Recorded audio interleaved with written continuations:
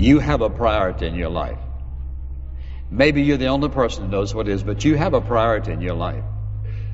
And the question is this: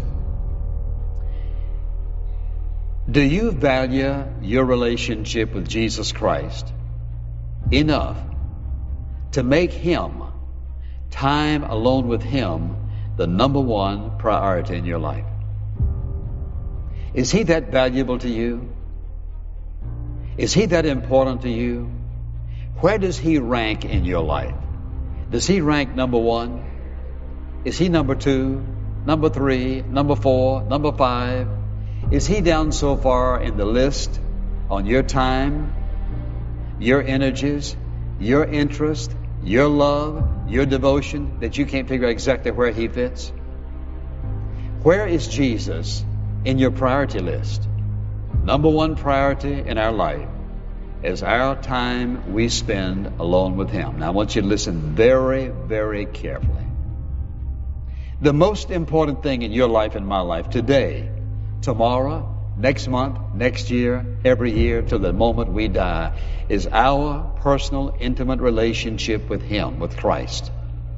The number one priority in our life is to be that time we spend alone with Him. Now watch this. It isn't because we just need Him. He wants us. He desires our love, and He desires to spend time alone with us.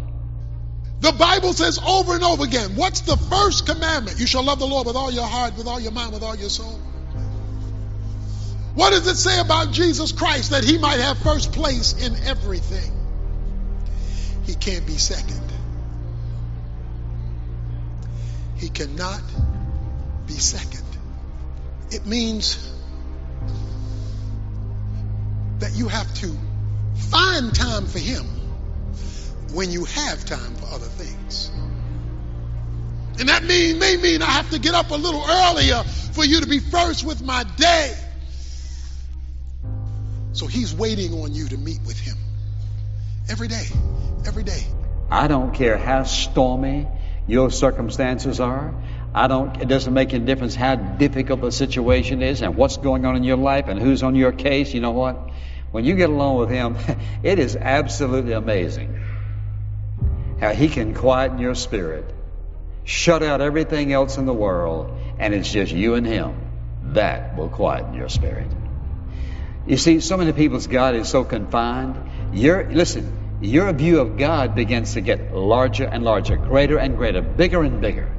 When you begin to see how He begins to work in your life and how He is working situations and circumstances in the future that you can't even figure out.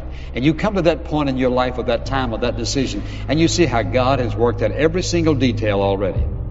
Now, we don't know what tomorrow holds. None of us do. And so we can't predict the future. And we can't make decisions today that affect the future.